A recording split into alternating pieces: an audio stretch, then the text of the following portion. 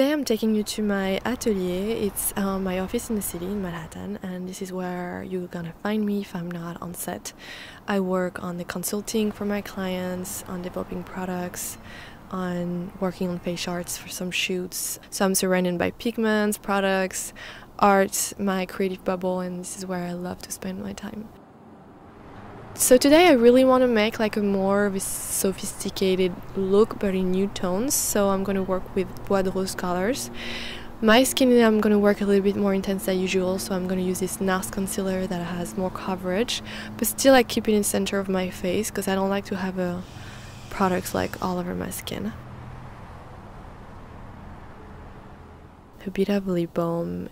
And this shimmer from Dior is really great. This is really gonna fit my complexion.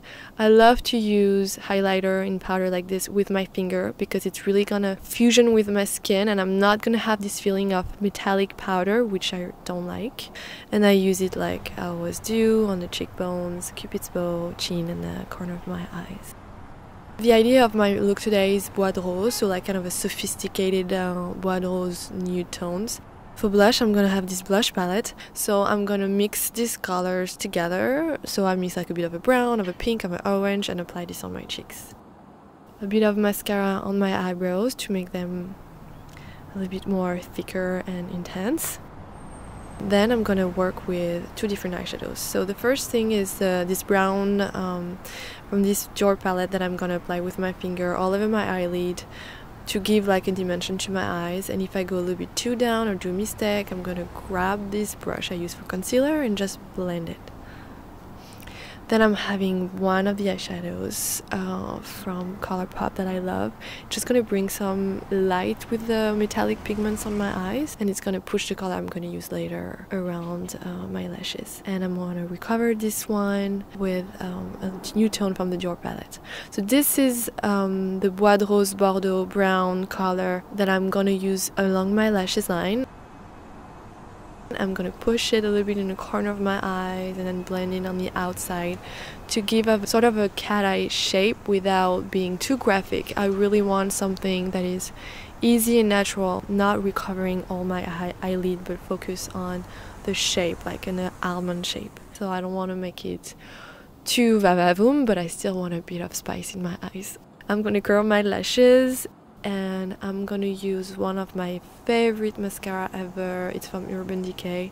I like to put a lot on the roots and then blend it because that's also gonna keep the curl all day.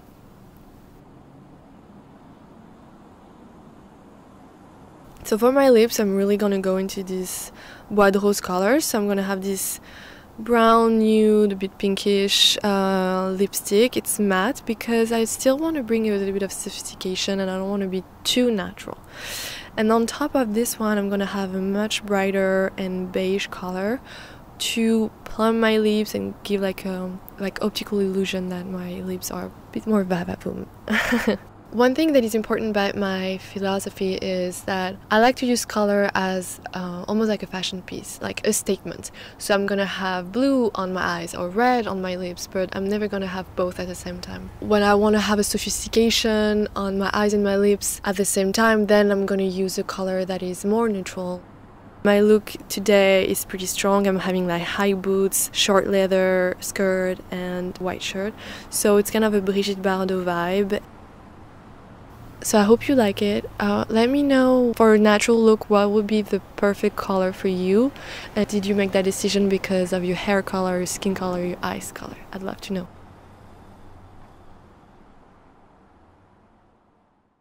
Hi guys, we are in LA today and I'm finally filming some content in LA for my channel. I'm really excited about this. The other thing I'm really excited about is this skirt.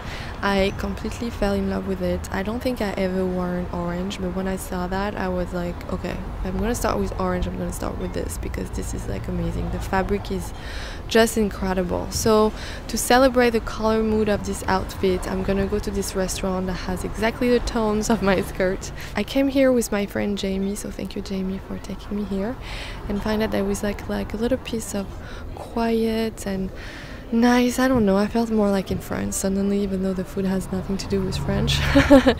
But it was nice to be there. I felt like it was a little bit of a quieter environment, much more like a vacation mode, so that was great to come here. Today, to celebrate my skirt, I'm gonna do a sun-kissed look with this sort of ombre orangey lips. So to do the sun kiss, which I really hope I had, I'm gonna fake it with this Glossier Play highlighter that I love because the texture is so natural. It's gonna warm up my face without looking too makeup-y.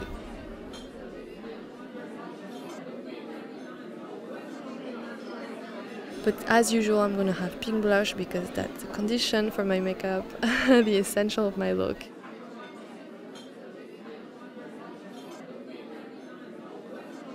I want to have more boyish eyebrows. I quite love when I have very feminine stuff around, like, I mean not around, on me, when I have feminine like earrings and non-skirt, red lips, to me those are very feminine. Then having boyish eyebrows is kind of gonna break it out a little. I always say I don't like to be 100%. You know what I mean? I like to be a bit less. So that's why stronger eyebrows is gonna help me achieve that, and because I have bangs, having this like mascara gel is gonna be very helpful.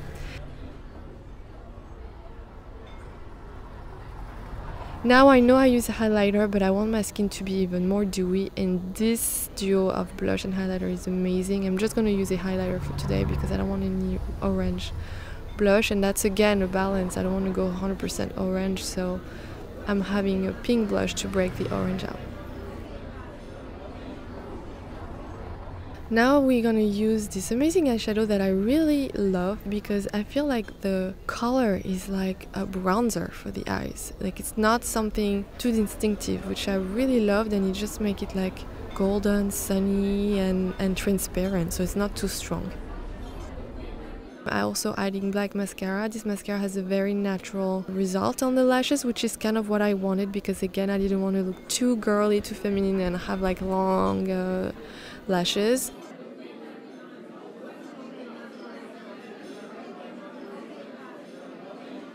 And for lipstick, I'm gonna play with these colors. So Estee Lauder lipstick are my favorite because A, the texture and the quality is the best to me, and also they have amazing colors.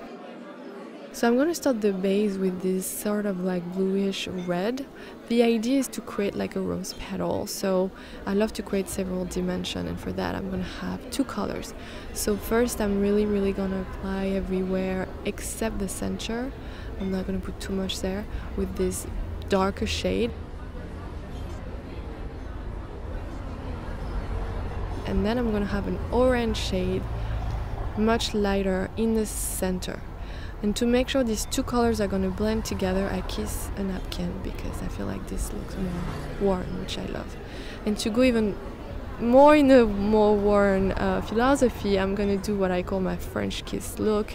For those who know me, you know that's something I really love to do, very strong lips, and then I blur the edge to make it like I've been just kissed.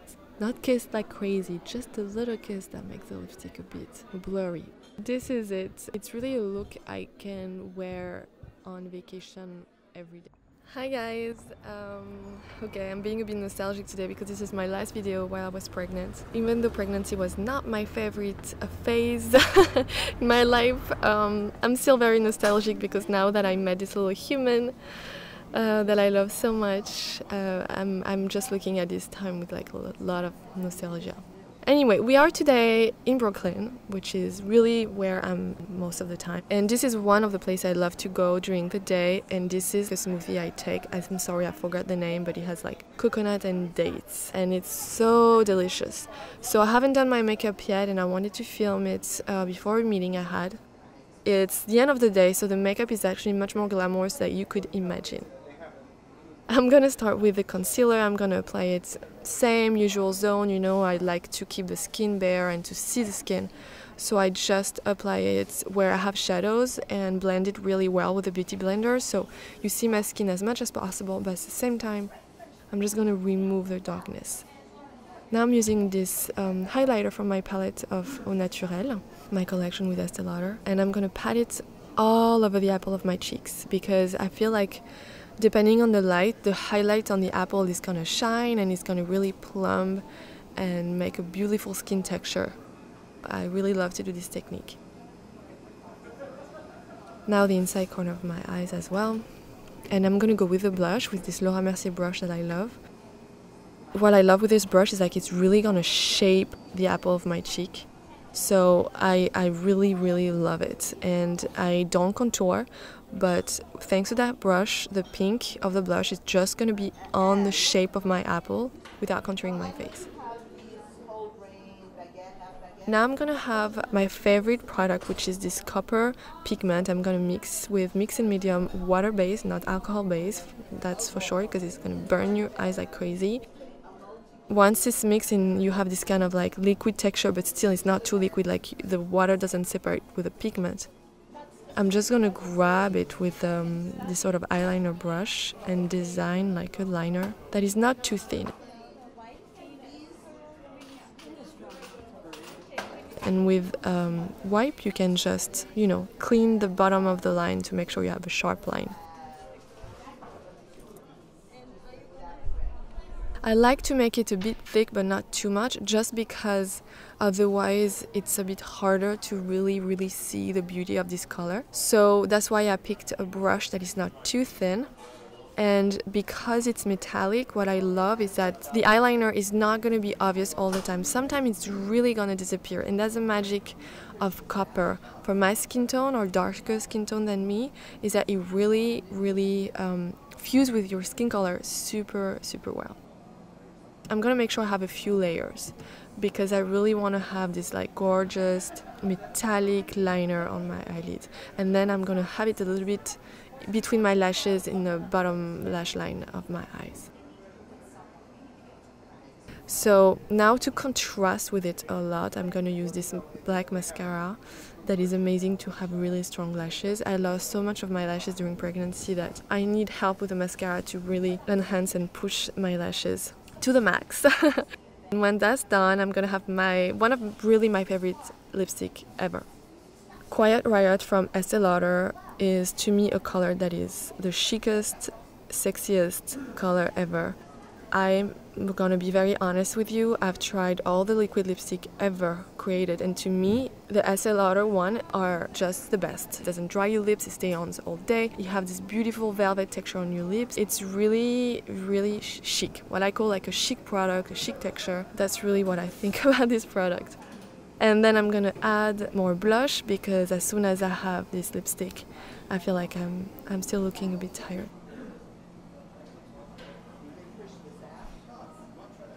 Anyway, I love that look because it's very quick. And when you see it, you're scared. You're like, oh my god, I have to mix pigment, I have to use a liquid red lipstick. But it's actually really fast to do. And I know we're all scared of using pigment, but look, it's so easy, it's so wearable. Hi guys, I'm super excited for today's video because first, it's the first time I'm coming back after having baby, and also because I'm finally shooting at an art gallery. It's been a dream of mine, but it's just very hard to make it happen. So thank you to Tilu's Fine Art to let me shoot there, because this art gallery is the most beautiful gallery that I've seen in New York. Not because it has crazy art construction or whatever, but just the simplicity, and it feels like home and it's quiet, and the art exposed was super beautiful when I went. The funny story is that what you see right now is Kim Kiver art, and it's like really one of my favorite artists ever, and you've seen me posting a lot of his work since a long time on my Instagram. And I discovered also Edwina White, so I always love to discover new artists, so I really had a good time. The magic of Kim's work to me is how his technique is gonna bring to life something that is simple as putting paint in the water in an aquarium and shooting it, and then it looks like this incredible abstract like smoke or pigment smoke, like you don't even know what that is. It's just incredible. So I decided to do a look inspired by this, and because it's in the water, those, you know, the paint is shot in the water, I wanted to play with like wet texture. I'm gonna create like an eye look for this in honor of his work. So after applying concealer, I'm gonna go with this highlighter that is very wet, which I love because it's a summer and I love summer skin. When it's a bit sweaty, of course you don't want to look like you're super sweaty, but just a little bit, you know. I think it's kind of sexy, so that's why I like this highlighter. And I'm gonna do my lips first today because I'm really dying to try this matte nude lipstick. And you know me, I keep telling like for my olive skin, and also because my lips are pretty dark naturally, finding a nude lipstick is difficult, and this one is like really the perfect color. I'm gonna use this pink blush, and you've seen this brush before from Laura Mercier. I love it because it really like shape the apple of your cheek without contouring. It's just like a softer version of contouring, so I really love this brush. And I'm gonna do the eyes. So I got this palette and I really love the tones because they're soft and not too, not too bright or not too pop. And I'm gonna take this brown one, and with this little brush I'm gonna apply it all over my lash line and then kind of like pull it out. And then, how can I say, like, I call this an old school technique. It's like when you darken the outside corner and then you blend with your finger. So it's like trying to shape your eye like very almondy. So you kind of like work in diagonal. You apply all along your lash line, and then you're gonna go in a diagonal shape instead of like completely following your eye shape. Does that make sense? So it's almost like you're doing an eyeliner, but like the outside corner, like the wing, is gonna be a bit more large, and then you're gonna blend it really well with your finger so you feel the shape but you don't have like a color block. I'm gonna apply a little bit on the bottom eyelid as well, and then I'm gonna apply the pink blush. I love pink on the eyelid, especially with brown. I think the duo of brown and pink is the best ever. And I'm gonna use then the brown that is a bit metallic to apply it on top of it. It's just to have a sort of a more, like, you'll see, it's gonna prep for the gloss after. I could have stayed like this. Honestly, this look looks almost even more like the painting that the version with the gloss I'm gonna add after. But I really wanted to do something wet to honor Kim's work about putting painting in the water. But this is also a very good version of this look. You could just not do any gloss and just keep it like this.